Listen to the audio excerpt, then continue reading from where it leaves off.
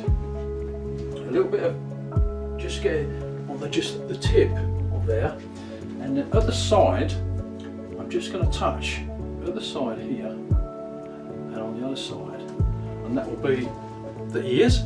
Okay, and then I'm going to get a light colour. We're going to use, probably going to use actually the dark sienna. Okay, I use the dark sienna, and I use some of this bit of dark sort of muddy colour that we used before, which uses a little bit, just a touch of black in it, just to tone it down a little bit, because we don't want the same colour as the flesh. So I'm just going to put the head on there, his hair.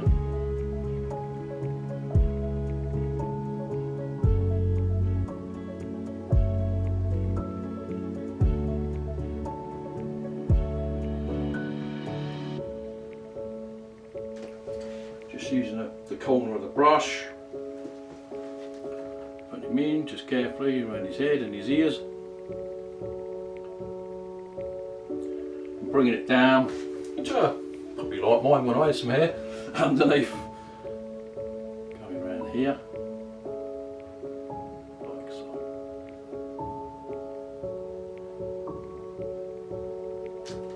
That makes sense. So basically he's looking that way. Good, like that. Now, just clean my knife.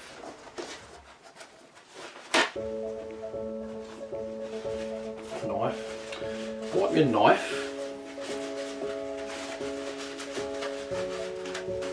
Just to remove all excess paint from the knife.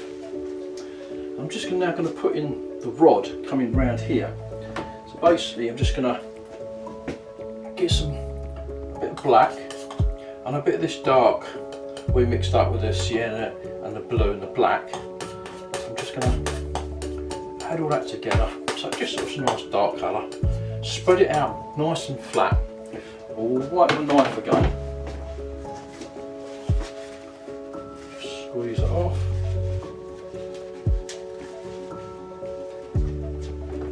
And then the same thing again. I'm just going to go down and take just a tiny little bit on there. Hopefully you can see that. I'm literally just going to touch and bend it around. So literally just going to touch, bend around like so. Okay, of course it goes thicker and then it goes all the way down like that. I'll add a bit more on there, but like so. It just comes down there. Hopefully you can see that. And then I'll wipe my brush again. Now there's little like rings and hooks. So I'm just going to use a little tip, get a little bit of paint, just on the very tip here, and I run some little dots underneath. Literally I'm just going to touch,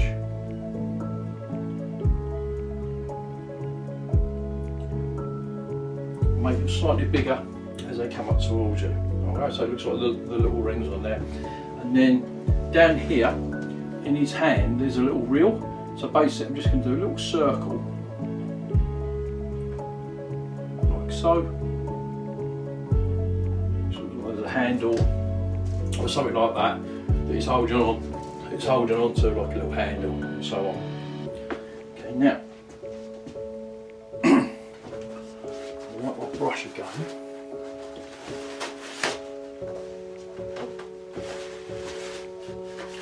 What I want to do is I'm going to use the point again, and I'm going to scrape from that bobbin to the end of the reel here. I'm not going to do like a straight line, I'm just going to curl it a little bit. So, but I'm just going to touch, literally going to scrape the canvas like this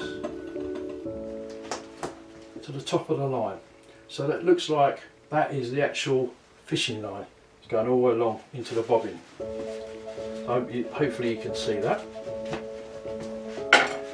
Nice, I'm happy with that. I get myself in a mess as usual, my hands are mucky, I should wear gloves really, shouldn't I? So, let's start putting a little bit of foliage in here. And so we want him to sit on, and then we can start highlighting up there.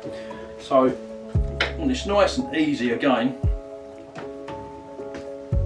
So we're going to go into this dark mix that we use for the trees up here. I'm going to pull all this down, one way and the other way, and then I'm going to tap it one way, other way. And this time, what I'm going to do is I'm going to press upwards. So I have the handle higher than the bristles, and literally I'm just going to press up.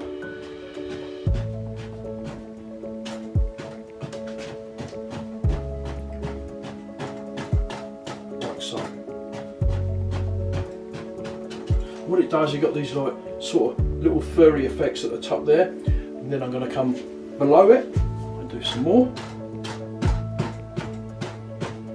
And what happens is you'll get some little light areas shown, and that's fine.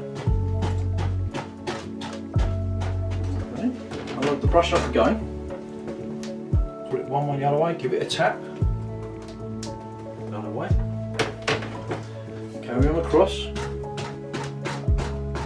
Literally, I'm bending the bristle. The bristles are bending. You can do this. You can do this. Literally, I'm just bending the bristles up. Bending the bristles. Just keep bending the bristles up. Just putting in dark. You need dark to show the light. Literally, just get this up a bit. It's a bit higher. I want a bit higher. Literally, just. So we've got our base is sitting there, this is the water. I think what we might even do is might even put a little path in, but let's see. So what I want to do now is we're going to highlight. I think, yeah, actually we'll put a little path in, why not? Let's put a little path in there. He's obviously got to get down to the bank somewhere, so I think we could put a little path coming up here. So what we do, we're going to some dark sienna. With dark sienna,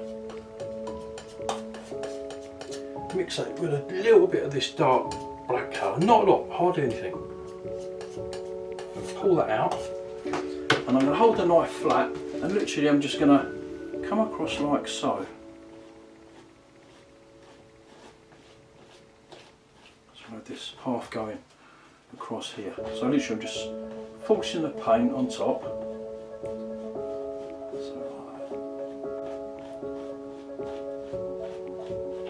Okay, so I've got a little path going down there, and I'm going to wipe my knife. I'm going to get the same colour and a little bit of white. So that sort of marbled effect here. I'm going to cut through it, and I'm just going to put a little bit of colour very lightly. I'm not pushing my finger on the knife. I'm very lightly holding it between the ferrule, and I'm just going to come across very lightly, just come across like this, just like so.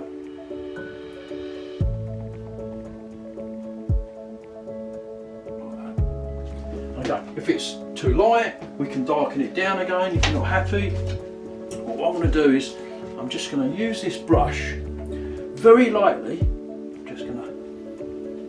just go over it very lightly, just go over it, just to dull it back into there, because I'm going to put foliage around it anyway. Okay, so let me get some more paint. Okay, so now we're going to start just highlighting a few of these trees and so on. Now we're going to use the 1-inch brush and some liquid white. So I've got some liquid white, so I'm going to dip in some liquid white.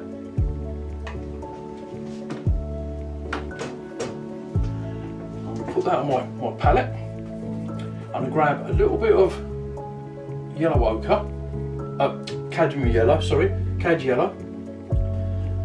Get a little bit of that. I'm going to take it into a bit of this black, bluey colour, put that in there, and some sap green.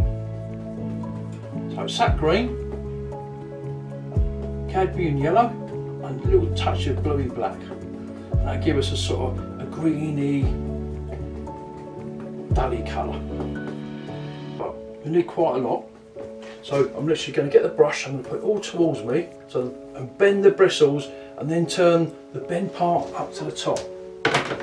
So So the roundy bit is at the top, and very lightly I'm just going to press in just a few bits of colour here and there, and I'll miss a couple. I don't want to do them all the same colour.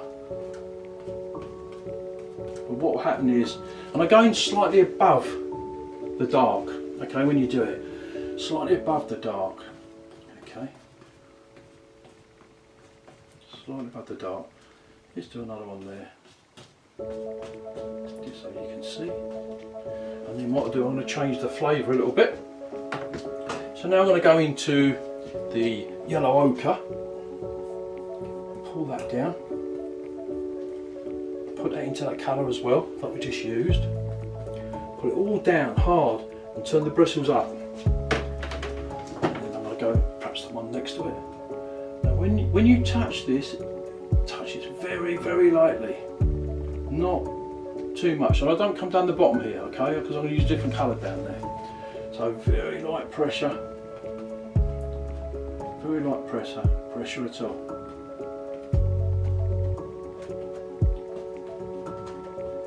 Okay, bit of colour, nice bit of colour on there, and then I'm going to a little bit of the alizarin crimson. Pull some of that down as well. So I'm not cleaning the brush, I'm just going into these colours.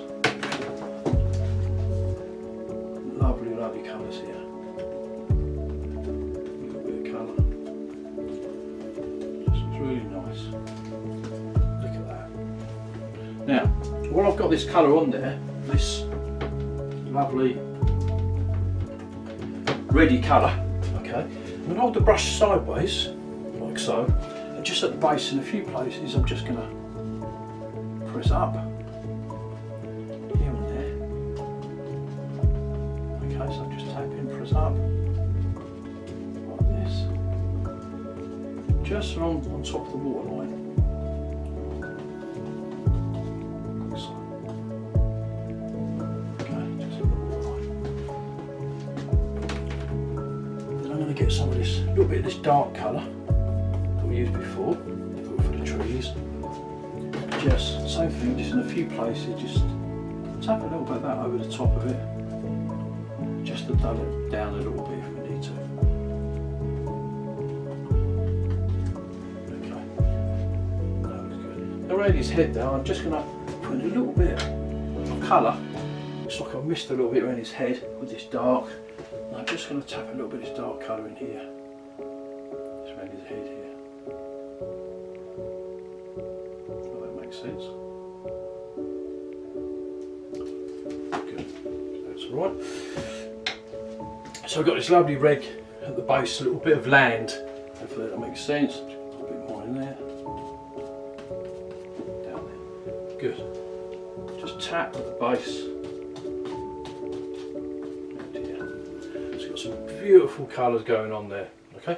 Now what we're going to do, we're going to come down to this and we're going to put some colours in there, and I'm going to put more sap green, so I'm going to use sap green,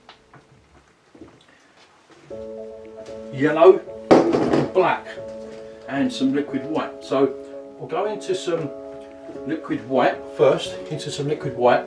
I'm going to pull that down into the cad yellow. I'm going to get just a little bit of black there, a little bit of blue,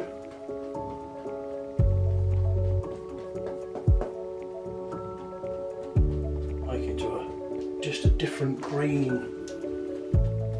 Okay, put it all down, all down. Put it down this way, and then with this, I'm literally going to do the same as what I did down here. I'm going to press upwards, literally just press up, like so. Just press up. That's all I'm doing, literally just pressing up to create these bushy shapes. Leave gaps, and where I'm pressing up is picking up the other colour from a brush. So I had a little bit of yellow on there, a bit of red on there, and literally I'm just pressing side of the bush. Don't kill all the dark,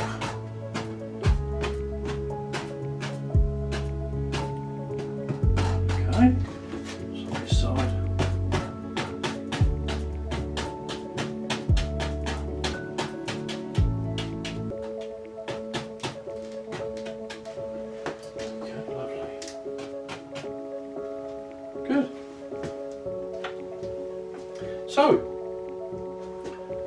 we have a finished picture, guys. Now hopefully you all have a go at doing this picture. It didn't take too long, it's pretty easy.